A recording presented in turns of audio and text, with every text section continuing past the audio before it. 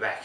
We're back to health and disease. So, today we are going to look at the differences between infectious and non-infectious diseases. And you, my friends, need to, at the end, be able to roughly compare infectious and non-infectious diseases, which means what are they, what does it mean, and what are some of the different types.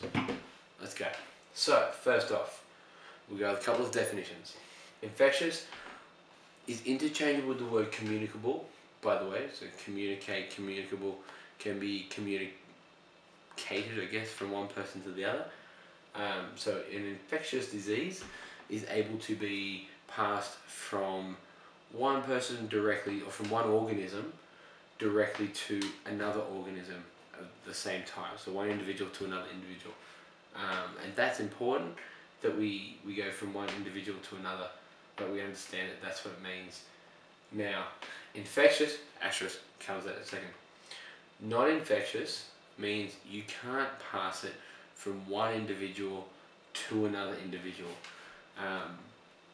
Please don't confuse this with inherited diseases. Okay, so I know we can look at an inherited disease and say that a child gained that from one of their parents, but it's not the same thing. It's not an infectious disease, and we'll probably talk about that more in class. There's a good question for your question you have to bring in.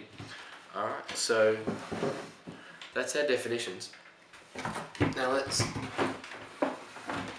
focus on the types of disease.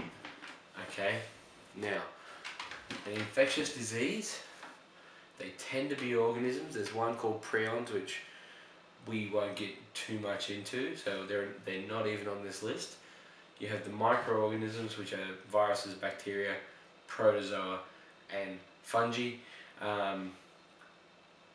Then you have the macroparasites. These are so tapeworm, etc. These are your infectious diseases. They're where your infectious diseases come from. Non-infectious is actually a bit more complicated. So we have the genetics, and that can be broken down to inherited or mutations. So you can have a mutation in your genes that stops working during your life, or you can be born with that mutation that doesn't work. There are environmental diseases, so it can be caused by chemical, radiation, so forth, etc., etc. Let's move on. Lifestyle. Now, these can include nutrition, healthy habits, drugs, and you can definitely see some overlap between environmental and lifestyle. And finally, we'll finish off with mental illness. That's it. We're pretty short today. That's all I need you to really get from it to move on in class. So the different types of diseases are, the big categories are infectious and non-infectious, and they can then be broken down to subcategories here. And that's pretty much all the diseases we're going to cover in this course, all the types. Alright, good luck.